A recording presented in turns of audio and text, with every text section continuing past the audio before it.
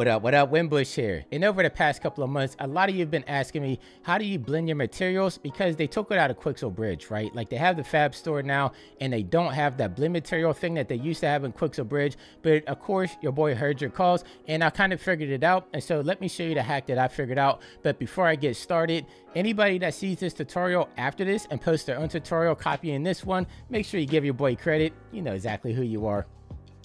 But real talk, getting started, I'm in Unreal Engine 5.5 right now, and so you have to know exactly where you look because they did take the blend material out, but they still left it within the file structure. So I'm going to go to File Explorer, and then I'm going to show you exactly where you need to go to grab it. So right now with my Windows Explorer open, I'm inside my C drive, and I'm going to come right here to Program Files, and then I'm going to look for Epic Games. So right here. And then I've said before, I'm using Unreal Engine 5.5. So double click on this. And then you want to look for Engine. And then from here, you want to come to Plugins. And then we want to look for Bridge. And then we want to come to Content. It's close, I promise. So I'm going to double click on Content. Right here where it says MS Presets. Double click on this folder. And then you might notice if you look at the bottom, you see M_MS_surface blend material. Now, this is going to be what was previously inside of Quixel Bridge. They left it in there. So you just manually have to put it inside of your content folder. So I made a brand new project and I'm going to show you exactly how to do that right now. So again, I'm on my desktop right here. I'm going to look for my Unreal Engine project. I just called it Blend Toot right there. And then you want to come to where you have your content folder. So again, this is inside my Unreal Engine project file structure. So I'm going to double click on content and then I'm going to move this over. And right here where we have our surface blend that we found before, I'm just going to make a copy of this and drop it into my project's content folder. So I'm just going to hold down the Control key on my keyboard, left click, and then drag it over here just to make a copy of it. You don't want to drag this over because you don't want to take the original. So make sure you take a copy. You can also copy and paste it. But you might notice inside of Unreal Engine, now it dropped in down here inside of our content folder. So I'm going to double click on this and now we have it right here. If I open this up and let me move this over, make this full screen. This is going to be the material that Quixel previously made for the Quixel Bridge, but we're going to make this into an instance so it's easier to use. So I'm going to right click on my material. I'm going to come up here to create material instance and left click on this. And now if I double click on it, now it looks exactly how it did before. So if you come over here under your details panel, come right here to where it says blend controls, scroll this down. This is where you're going to blend everything, but you're manually going to have to put all your textures inside of here for your base, your middle, and your top layer, which I'll show you how to do that right now from the Fab store. So let me minimize this and get this out of the way for right now. Move this over here. And then I'm going to come down here in the Fab, everybody's favorite store. I'm going to left click on this. And then up top where we have our search, I'm just going to look for Quixel. So I'm going to manually type it in, hit enter. And then right here under publishers, you're going to left click on this.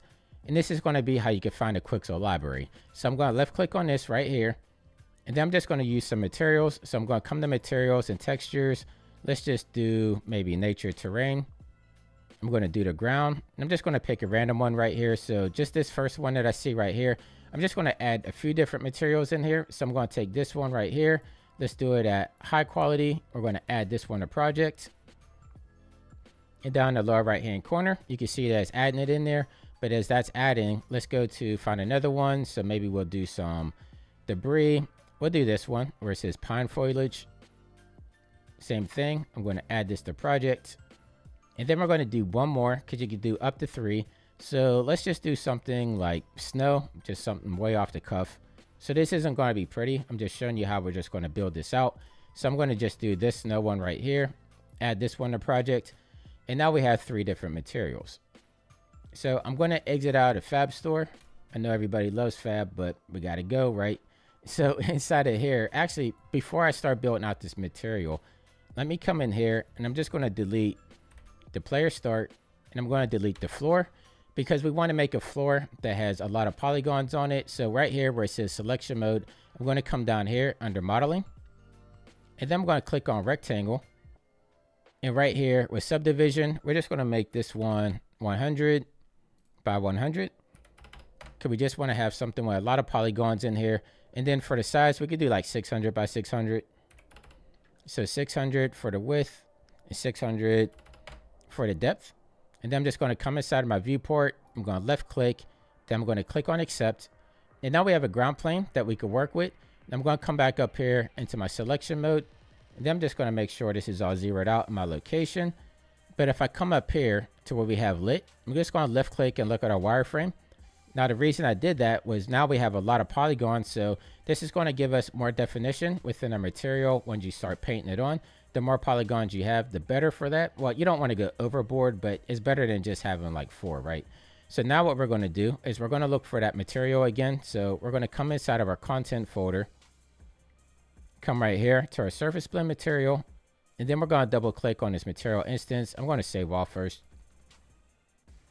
There we go. So now I'm going to double click on my material instance, and now we're just going to manually start plugging these in. So for my base layer, let's just start with, I guess, this one. That's going to be this ground plane right here with the rocks. So I'm going to turn this one on from my albedo. So this is going to be your diffuse map right here. So this first one right here, I'm going to click it. I'm going to take it. I'm just going to drag and drop it into there. And then for, let's say, our normal map, I'm going to do this one right here. And I'm not going to lie, I'm not really sure what ARD is, but I'm just going to take this file right here, drop it in there. I think that's where that goes. I mean, correct me if I'm wrong, but I think that's how that goes right there. So that's going to be for our base layer. And then for our middle layer, let's just do the one with the pine needles. So again, I'm going to turn this on, take this one, drop it into my albedo. And then what else do we have? We have our normal map. We could put on the normal map. And then again, for the ARD, I'm just going to drop this yellow one into here like so. There's no ambient occlusion included with this one. So let's move on to the snow one now. So down here, I'm going to take this snow map. Actually, I got to turn this on first. So turn on my albedo. Put this in there. I'm going to put this one in there. I'm going to look for a normal map. Drop that in there. And we should be good to go. So now that we have that all set up, all we have to do is save this out. And then we can actually exit this out.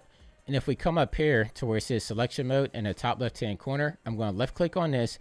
And we're going to come down here to where it says mesh paint. Or it's going to be shift 4 if you want to use the shortcut. So I'm going to left click on this. And then right here, we're going to be under vertex color. You want to click on this paintbrush.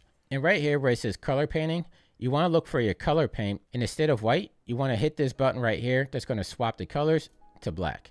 So now black is going to paint it on, and white's going to be your eraser color, in which if I come down here, let me actually, I got to put our material on there now. So I'm going to go to the surface blend, this material instance that we just made. I'm going to left click, drop it onto there. And once you do, you can start seeing that we have our vertex paintbrush right here. It has this green circle with all these vertex dots in there.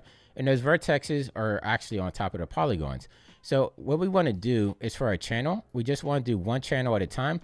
So we're going to start with our red channel. And if I just left click, now you can see that we're painting on the pine needles. If I turn on the green, this is going to paint on the snow. And then if I turn it off and I put on blue, this is actually going to do mud puddles, in which I didn't turn that on. So I'm going to double click back down here onto material instance. And right here under global at the bottom, you want to click these on right here. Actually, you want to do it for all of them. So I'm just going to do base, middle, and top layer adjustments. Turn all of these on. There we go. Now I'm going to click on save. And now you can see that it's starting to paint like this liquid water over top of our material there, which, I mean, that's just basically how you set it up. Now if you go back into your surface blend, and then this is always hard to show with the viewport and the material instance open at the same time, so let me try it this way. But if you come over here to where we have our blend materials controls, so 0 1, let me turn both of these on for a top layer blend and a middle base. So right here where we have fall off, you'll notice if I start going into negative, now we have the snow layer starting to fall off onto there. And then the blend amount should blend it. But I noticed that, I don't know, for some reason, the blend amount isn't working. So somebody out there, let me know what I'm doing wrong. but that used to work, but you can still do the fall off. So if I go into negative on the fall off, you can see that's starting to go in there. Same thing with the middle layer here. I could do negative on the fall off on there as well. So you have these attributes that you could play around with. You could invert blend, you could do contrast, but for some reason, the contrast and the blend amount, again, I'm not sure what I'm doing, but they're not working here. So anybody out there that happens to know this a little bit better than I do, just let me know how we can set that up and get that going. But same thing down here for the puddle layer, you have all these attributes that you can mess around with as well. But the main thing that I wanted to show was how to get this set up, because a lot of people are saying since Quixel Bridge had actually decimated that plugin, they weren't sure how to do it. So hopefully this helps everybody out. I know this is a bit of a hack, but this is the only way that I figured out how we're able to get this material blend that Quixel originally made to work inside of Unreal Engine. But once again, my name is Winbush. For anybody that's new here, make sure you hit that subscribe button. And until next time, stay fresh, keep creating, and I'll catch you in the next video. I'll see you soon. Take care. Don't copy this tutorial.